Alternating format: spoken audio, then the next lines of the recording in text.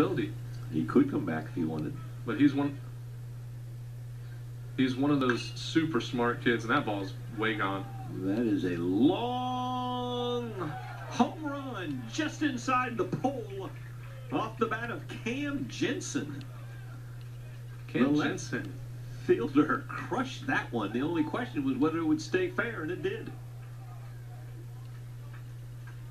Second home run of the day for the Bulldogs. Came into the game hitting 122, but just judging by that swing alone, it's got some real pop out of that bat. Number 22,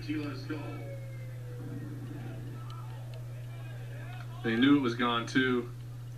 Is it going to stay fair? Yep, let's hit that jog.